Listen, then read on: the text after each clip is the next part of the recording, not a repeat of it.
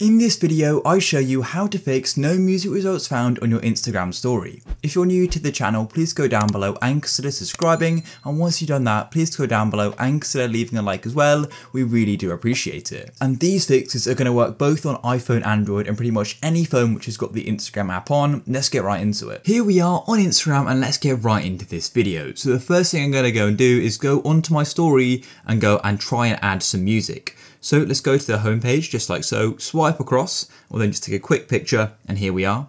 And then all we need to do is go and tap on the stickers button in at the top of Instagram, just like so. We get this menu here, and then all you need to do is go and press on music. Now here we are on the music page, and the fix is going to vary a little bit depending on what your problem is.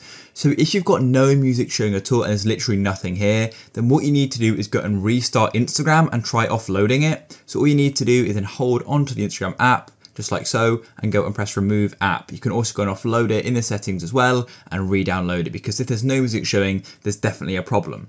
However, if you're seeing some music, but you're trying to search for a song and it's saying no results found, then this may actually mean that, Instagram just doesn't have that music on its app. Sometimes songs aren't always licensed. Unfortunately, it's not every song on here. Not all of Spotify is on Instagram. It's only certain licensed music. But do keep watching, as there's actually a way to go and get more music depending on what your account is set to.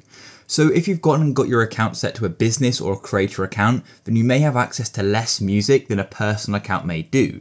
So it's definitely worth trying and switching it to a personal account to see if that makes any difference, and I'll show you exactly how. And of course, if you dislike being on a personal account, you can always go and switch it back. Let's go and delete this story just like so, and we'll swipe back here. You need to go to your profile just like so, and then go and tap on those three bars in the top right of Instagram. Then you'll get this menu here, and you need to go and tap on settings at the top. Here we are. And then what you need to do is go and click on account just down here above help, then tap here. Then all you need to do is scroll to the bottom, and as you can see, I've got this option here saying switch account type.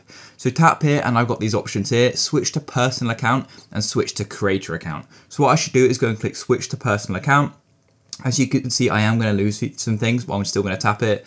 Then it'll take a moment. I'm going to be switched back, and it's just circling there, so wait for it to finish. And then once it's gone and finished, all we're gonna go and do is go back onto our Instagram story and go and see if there's any more music available. As you can see, it said switch to personal account. So let's go and take another story just like so, and then we'll go and add some music. So I'll go and tap on music. And after making that settings change, there should now be more music available. I hope one of these fixes did work for you. If they still aren't working, as I said before, I definitely recommend reinstalling the app, and that's gonna apply to iPhone and Android devices. I hope you found this video useful. Peace.